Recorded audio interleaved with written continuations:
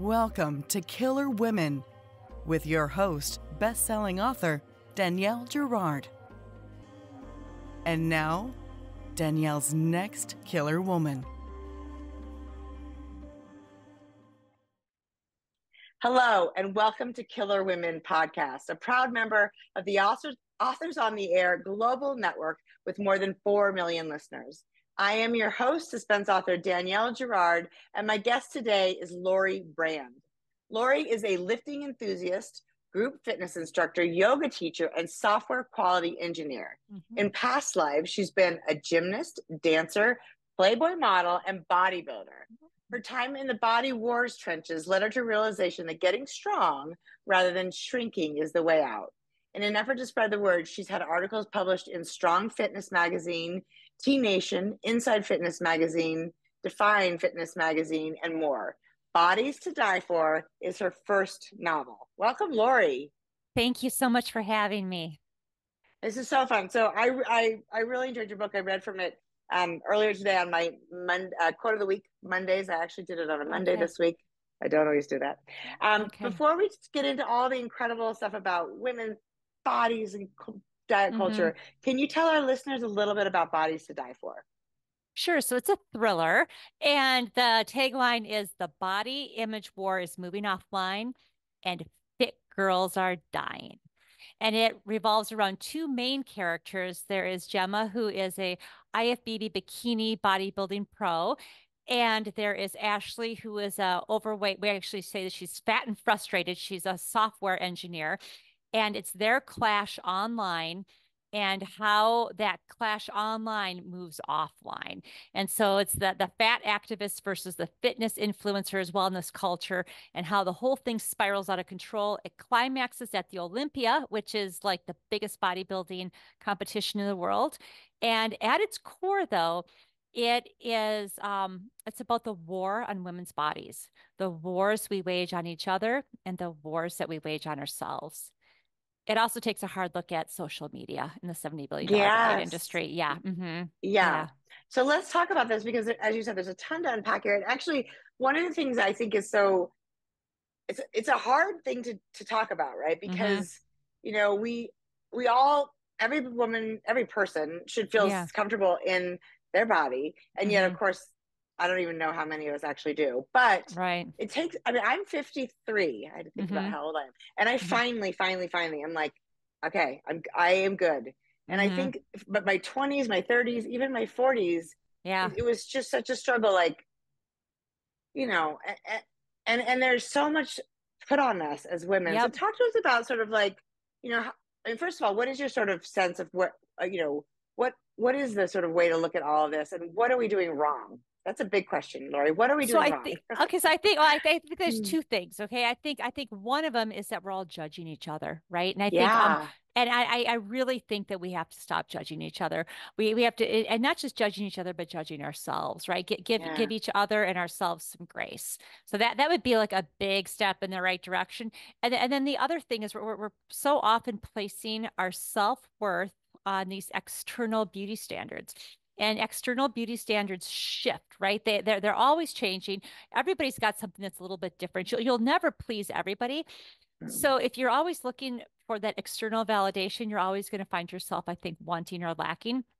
And so, like by the time you get to the end of my book, you know, it brings up about how, you know, wanting to be strong, because if you set your goal on getting strong versus shrinking, it's a growth mentality. And you know, it's not what you can't eat, so you shrink. It's what you need. It's what you eat to nourish your body. And also, if you set your goal and say, I want to do a push-up, I want to do a pull-up, I want to squat 100 pounds, I want to walk to the end of the block and back, whatever it is, whatever strong is for you, you can set yourself a goal, an attainable goal, and you can do that. And it's very empowering. And once you start setting these goals for yourself and you start to just tick them off, and then you increase your goal and you increase your goal, you'll find that you just become incredibly, not just physically strong, but mentally strong. It's a big mind shift. And that's why I wrote the book. So anyway. I love that idea of like not shrinking, because I think a lot of us are like, I want to weigh X number of pounds, or I want to fit into that size, whatever.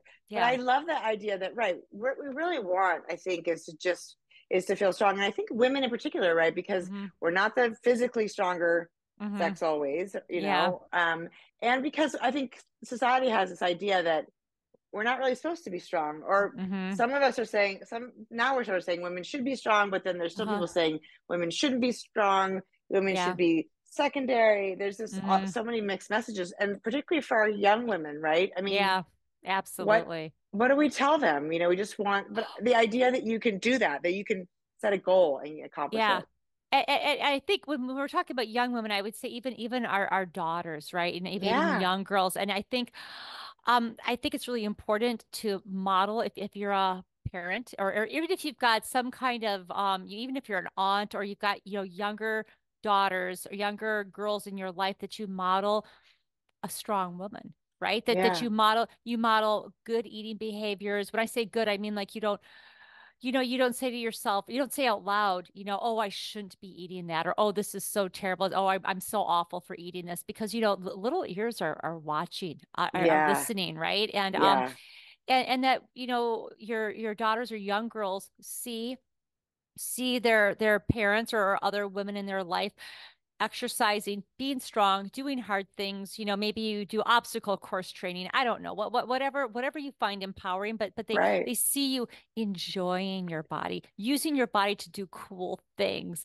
rather than just as something for somebody to like admire. Right. You're going to use your body. You're going to do something with it. You know, I'm going to go, you know, run a 5K, or whatever appeals to you, you know?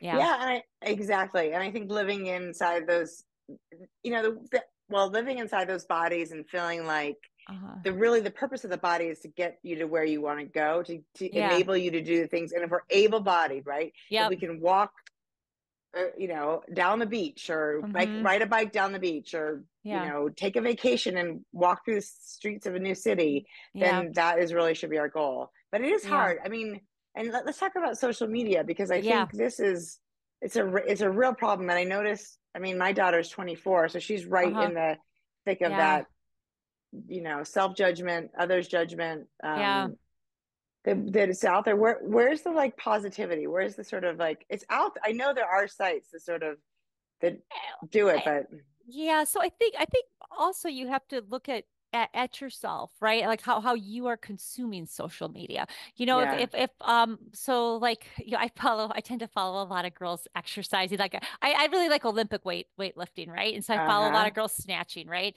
And I find it empowering. I find it like inspirational. I'll be like, oh my God, that's like so cool, right? So if I get that kind of feeling, that's a good thing. But there might be other people who, if there are certain sites, like if you're somebody, say, who is recovering from maybe an eating disorder, it might not be good for you to follow, like, say, before and after sites or diet sites, or whatever. You might find that triggering. And so I think we have some responsibility to ourselves, what we choose to follow, right? You know, and being honest with yourself and saying, you know, this isn't good for my mental health, or maybe it's not good for my mental health right now. And just being a consumer of that. Also, I think not not engaging with the crazy, you know, like when things start to blow up on social media, maybe you just, you know, take a step away and not engage with that, because oh my, it gets super crazy. Well, there's also this fat shaming thing, which is, you know, and actually, you know, it's interesting about sort of the correspondence between like food is the single trickiest addiction, right? Because it is. You can't give it up, right? Totally, I mean, right? Yep. And yet, you know, and so many people are like, I don't know if you've read Roxane Gay, but she writes beautifully about, you know, she went through trauma. She was gang raped, and she started to eat as a way to sort of like make her body into something to feel protected. And I think some of it was the idea that if she looked a certain way, no one would ever hurt her that way again.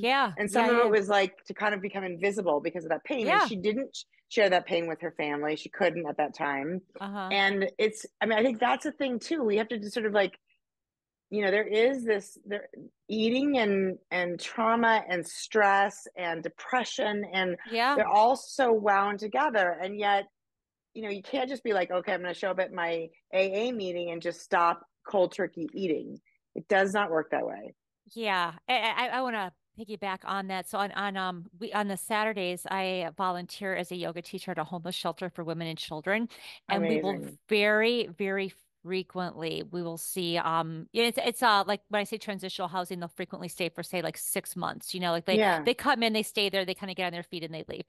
But we will very often see people gain some weight, you know, because they maybe are coming here because they just quit doing drugs or they had a drinking problem Yeah. or they left somebody who like a guy who was very controlling of them or who was maybe potentially physically abusive or whatever and you know, they're making all these strides in their lives, but sometimes they'll say like you know that they feel so awful about what they look like, but you know hey you just quit meth, okay, like Yeah. you know Right. I mean that I mean so sometimes you know we just have to really give ourselves that grace, and it's so Yeah. hard to know, and you really can't know, right, for each individual person you don't know what that is what food or whatever is serving for them right now. And that's what Right. really one of the reasons why I really would like to see us quit shaming each other, quit talk. Like I refuse, I will not buy if I ever see like on the cover of a magazine where it says like so and so got fat, like with the actress on it, you know, Oh, like so, yeah. or if it shows like a woman with like a one of those rectangles over her eyes, you know, like she's a fashion no because she's like bubbling out of her clothes or whatever. Like don't buy stuff like that. Just refuse to Yeah. buy it, right? But I yeah, we know. just have to give each other that grace and that kindness. You can be anything in the world. Be kind, you know. Oh, I think that's right. I think that's, Yeah. and in particularly women. I mean, the Yeah. men walk down, nobody pays attention to them, and No. also aging. I mean, there's Yep. so many Yep. wonderful, I mean, like Jamie Lee Curtis is such a Mm-hmm. fabulous voice on aging because she will show Yeah. you, she will come out without makeup on. She will say, this is Yeah. what we look like. And it Yeah. is true because, it gets, and maybe that's one of the reasons why I find it easier the older I Mm-hmm. get, because you're just Mm-hmm. like, hey, there's not, I'm not going to be 20 anymore. I'm Right. not going to have a 20-year-old body. I'm not going to have a 20-year-old face. And I'm Mm-hmm. now going to sort of just do what feels good to me. But I do wish there was a way to sort of inspire people to do that and to inspire them to like you said, to sort of look at their neighbor and say, instead of, wow, she does look like she's put on some weight or hasn't slept in a month or Uh-huh. whatever, to be like, hey, is there anything I can do to help? Yeah. It Yeah. seems like maybe, you're having a tough time because clearly when there are signs, especially on all of us when things are Mm-hmm. not going super well. So can you Yeah. talk to us? Well, let's get back to the book because we could talk Okay. about women's Oh, sure. issues Okay. forever. Okay. Um, Okay. but I appreciate that. I mean, I think there's a lot to unpack, and you know, I don't even know where to start other than to say I love the idea that we should be kind to one another, Mm-hmm. and and men sort of sometimes I think they pit us against each other, Yeah. sort of, or the patriarch system pits us against each other. So we Mm-hmm. should be really nice to each other, extra nice, so that we can say fuck the man.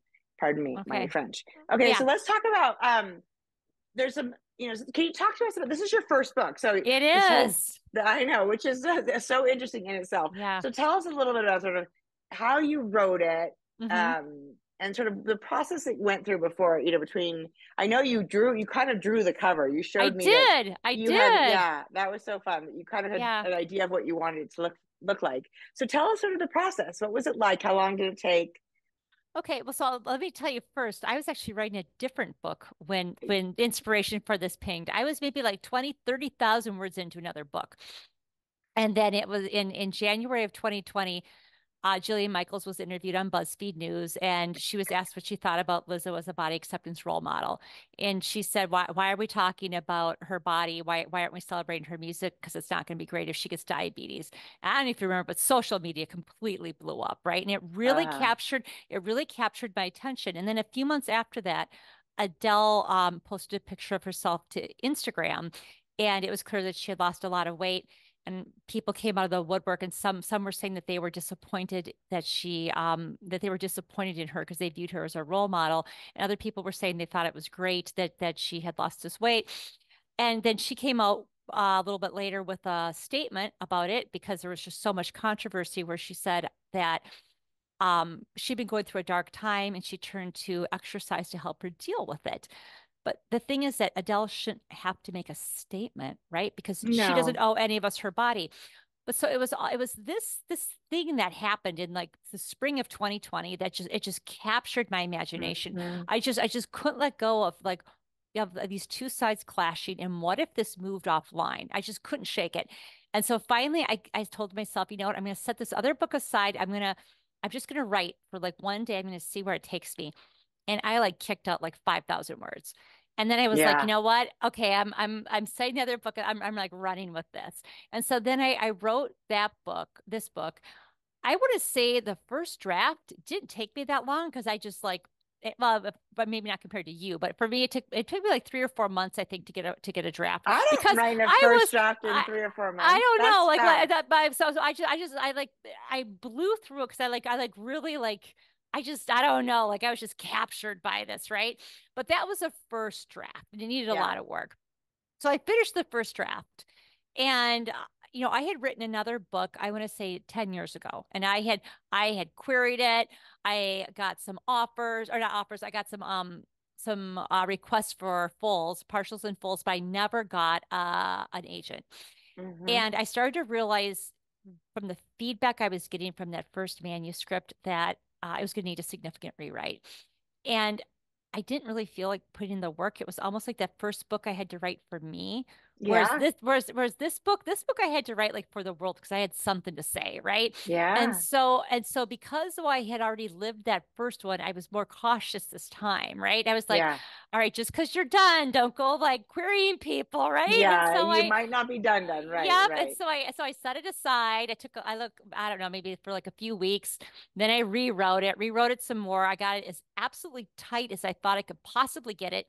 Then I went and I got some beta readers on Goodreads, I think. I had sent it to them, got feedback from them. Then I got I did 3 beta readers. And if one person said something and if it resonated, I changed it. If it didn't resonate, I might not have. But if 2 said something and it didn't resonate, Mm-hmm. I still thought about it really hard. And if all 3 said Yeah. the same thing, it didn't resonate, I fixed it anyway. And so I did all that. Then I queried it. And I initially only queried women because I thought only women are going to care about this, right? That's not a guy thing. But then but there was one agent who I really respected, right? I really respect Shane Salerno. I've always just really liked that guy, right? And so I finally thought to myself, well, you miss 100% of the shots you don't take. And so Yeah. I queried him he's not my agent, but I queried him on a Saturday night at like 10 o'clock because I have no life, right? And and so I wake up at 2 in the morning.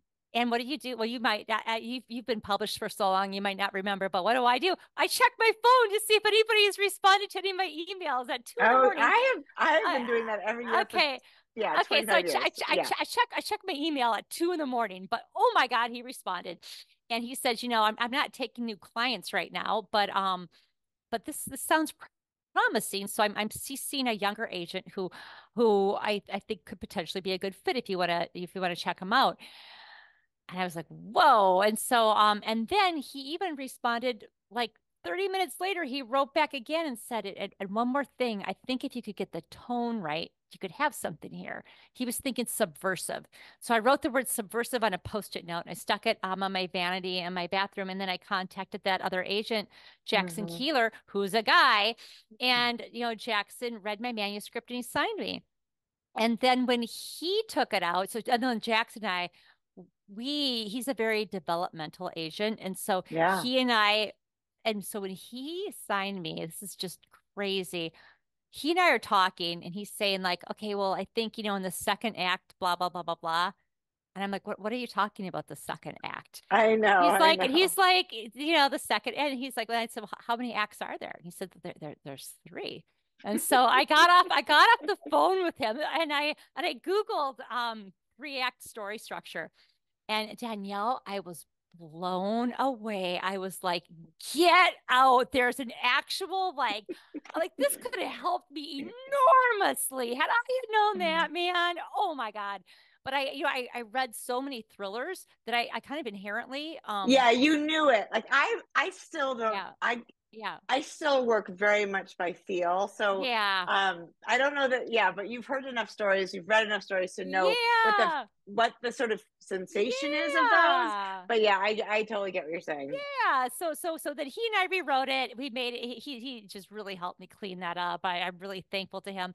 And then he took it out, and we initially also, so we took it to all women editors except for one who was a guy that Jackson knew, and we sold it to the guy. Yeah, it's great. So you just never know. So Yeah. don't discount men. I love Yes. that. That's a great Yeah. message. And Yeah. that's true. Yeah. I mean, men, actually, this isn't just a female phenomenon, right? I mean, it Hmm. absolutely happens to men. Men are self-conscious about how they look. Men are fat shamed too. It just Yeah. happens more to women. And it's the beauty industry, the fashion industry, it's sort of Yeah. more pointed. But I bet you there are male models who feel the pressure to keep the weight off and be Yeah. skinny and aspiring actors and whoever. But yeah, so I think that's totally fair, and I love that. That's a really good, Yeah. because I think we can't assume. That's a No. problem, right? Yeah, We and can't you know assume. where I got really lucky, and this is just straight up, this is straight up luck, is that I think one of the reasons why Blackstone bought it. So Daniel had liked it, Daniel Aaron Haft, but he gave it to some other people at Blackstone to read, and it just so happens that one of the women in marketing, Bree, she is a female bodybuilder. Oh, there And you go. she was like, "Oh my God, we have to be Daniel buy this book." And so that did help. Yeah, at least I think. I don't know. But yeah. Well, I mean, it needs, Yeah. I mean, every book needs a little spark of magic and a Yeah, lot of sort of yeah. solid, a solid work behind it. And I haven't Yeah. read a book in the bodybuilding world, and I know you are. So tell us about your own, because it sounds Okay. like, you've done a lot of this kind of work. I never went to the gym until about 10 Okay. years ago. I started going, and I actually Uh-huh. go to sort of a CrossFit gym, and I Uh-huh. love it. We Yeah. don't call it CrossFit anymore, I guess, because Uh, of that guy, but oh, but okay. it's yeah, but it's that style, and Mm-hmm. I never thought I'd be a gym person, Mm-hmm. but I love it when somebody's telling me exactly what to do. Okay. Um, so talk to Yeah. us about how you got into that, and what do you do How I got now? into bodybuilding. So, okay, so I'll tell you how I got into bodybuilding. So I've been pretty much athletic for most of my life, but then so I've got three kids, but my second and my third are twins. And after they were born, when they were so my oldest was like two, and my 2.5 when my twins were born. And I still exercised until my twins were a year old. Then I had a tummy tuck, and the recovery was brutal. And I just kind of fell out of it, right? I did exercise for maybe 6 years. And I didn't gain any weight or anything, but the interesting thing is something in my mind kind of changed, right? I felt like I was becoming like mentally weaker. I don't know, Mhm. I wasn't as happy as I used to be. I just wasn't, I don't know. I started to feel like I just got walked over all the time. And then my kids all were in school, and I almost like went through like a midlife crisis, right? Like I all of a sudden I had like my days free, and because I'd been a stay-at-home mom, and like what am I gonna do with my life? And so I really started lifting weights then, just because I actually wanted to get strong. I just felt like I was depressed, and I felt like I wanted to get strong. And it was lifting weights then, which was a completely different, from in my 20s, where I was really focused on what I looked like, right? It's always about the package, right? So then I started lifting weights with this goal of getting strong. And that's really what changed for me mentally. And that's then when I started writing for fitness magazines and things. But I got into bodybuilding because I just really then got into lifting weights like big time. But because I was lifting weights with this new mentality, right? That's when I was trying to really notice how many women with these great bodies were seeing so many flaws in themselves. But so Yeah, that's really what I got into bodybuilding, and I stayed with it for a number of years, and then I finally eventually I just kind of got like, it's very much about your package. It's what you bring to this. You even call it your package, like the package that you bring to the stage.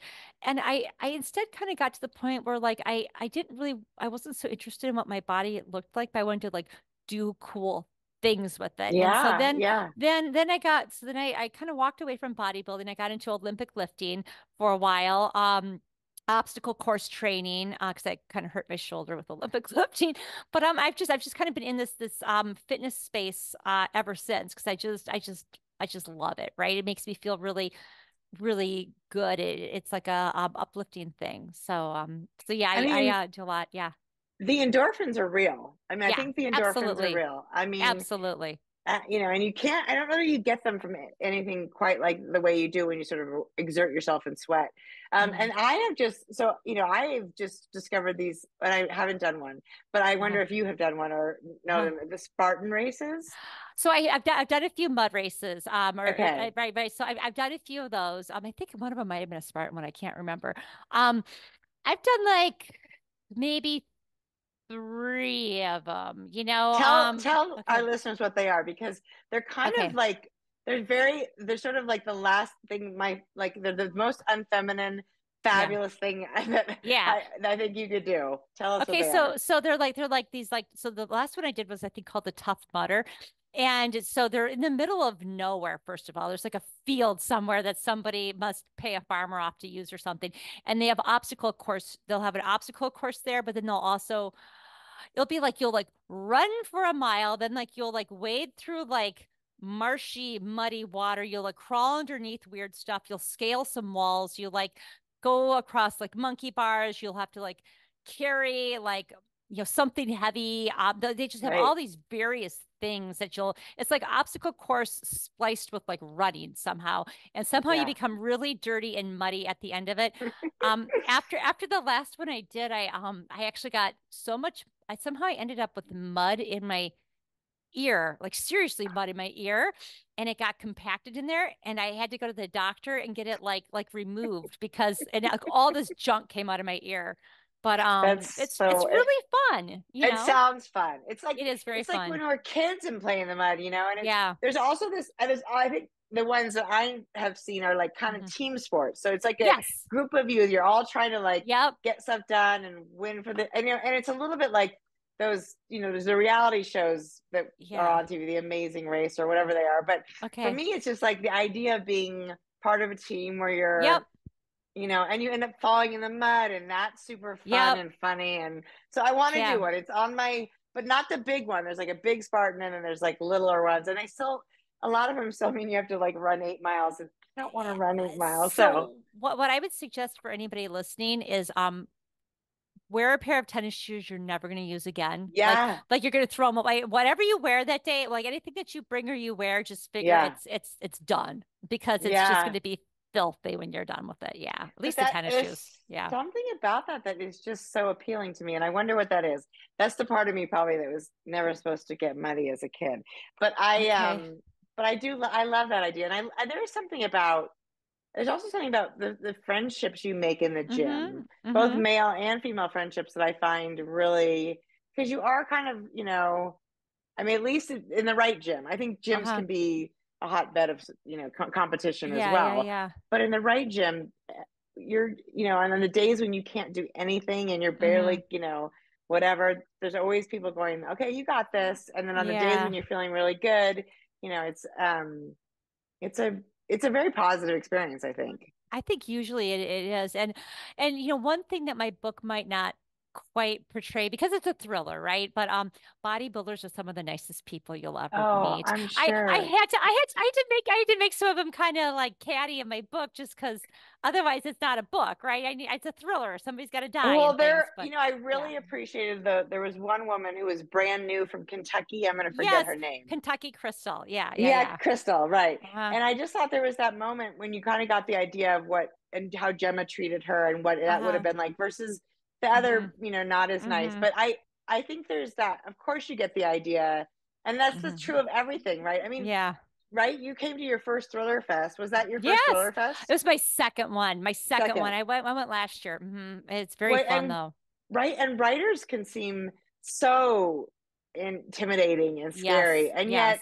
they're also right. The thriller writers are so nice. I've heard that romance writers might not necessarily be. I don't know if that's true or not, but the people at Thriller Fest are so lovely.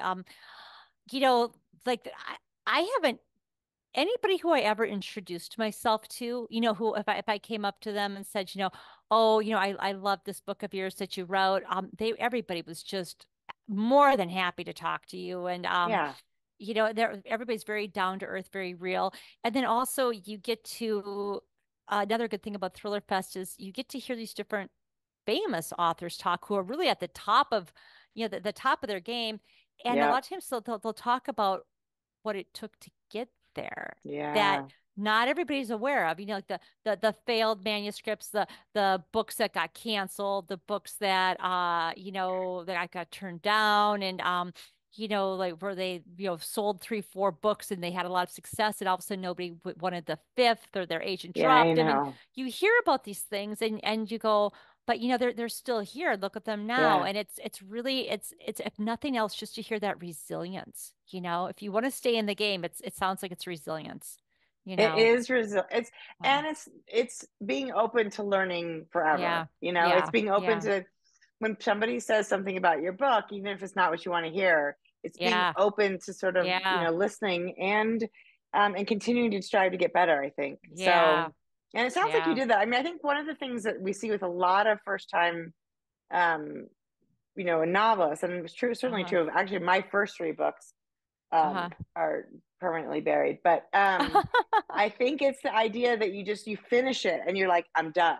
And Yeah. so I'm about to go actually on submission with a book that I've Mm-hmm. been working on really for like, I've written books in between, but this book Mm-hmm. I've been working on for like 3 years. And Okay. I know it's not done yet. I mean, I think Okay. it's pretty damn good, but Yeah. obviously if it sells, an editor will do something more with it. So I have to be Yeah. open to the idea that Yeah. it's not done until Right. it's done. Yeah. So, Yeah. and you have to love an idea enough to really live with it for a long time. Very much. Very much. That's one thing that I can't get over is how slow publishing is, right? I Yeah. started writing this in 2020, right? It's Yeah. 2024 and here is going to be landing June 11th. Yeah. Yeah. I mean, Crazy. that is exactly right.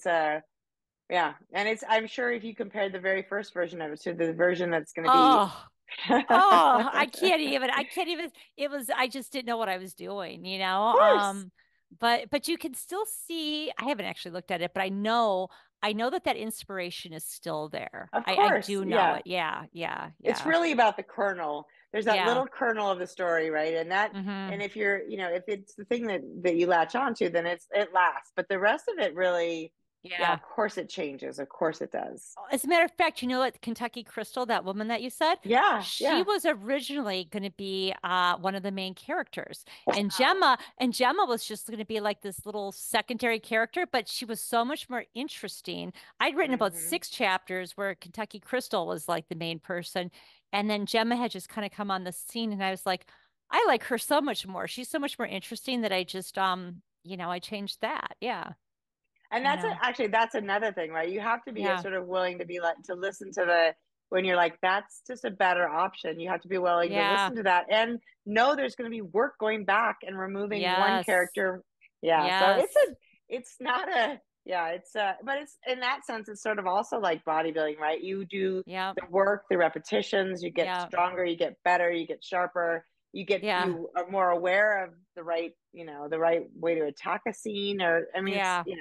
I think a lot of things that are really, worth doing are that way, but we don't have a lot of patience for it. I know Yeah. I have not got good patience and it's 25 years. My first book came out in 2000. So Wow. it's, yeah, Okay. I'd like to say I'm getting patient, but I'm not sure. I'm Yeah. just getting older.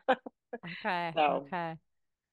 but Yeah. But when I would get a little bit I don't maybe frustrated isn't the right word, but there would be like parts in the middle of it where I'd be like, oh my God, what am I doing?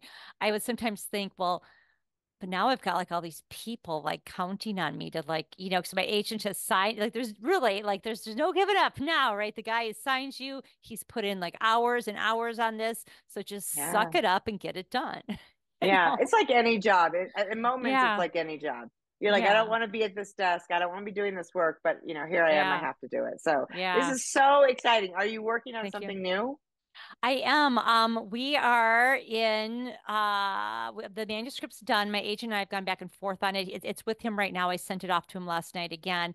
It's not ready to go out yet, but it's I think in the next month or two, we might like to try to take it out if we think we can. It's a book. I don't know how much I'm supposed to say about it, but I'll tell you No, you can, what, yeah, feel okay, free. okay. You can hold it in and No, I'll tell you the okay. subject matter. Okay. So this book that we're talking about, Bodies to Die For, right? So it's about, the war on women's bodies and that we got to quit judging each other for what we do with our bodies. So the second book, is going to have two main characters, but one of them is going to be a software developer turned OnlyFans creator. And so it's going to take a look at sex work, right? And a woman's right to do what she wants with her body. So Uh-huh. that's we're going to dive into that next. I love it. Yeah, I yeah, love yeah, it. Well, that is so exciting. So here we are. uh-huh. We've got Bodies to Die For, Lori Yeah. Brand. We will have a copy of this book for giveaway. So follow Oh, us on good. Facebook at Danielle's Killer Women. Lori, it was so fun to Yes. talk to you today. Thank you so much for having me. Thank you for being patient. I Oh, totally you messed up the bet. time with That's Lori. okay. I'm getting back from New York and my brain is still clearly on Eastern time. But anyway, this was Mhm. fabulous, Lori. It was so Yeah, fun to talk to you. I hope it sells a million copies. And me everyone, too. thank you for joining us on Killer Women. We'll see you next time. All right, bye-bye. Thank you.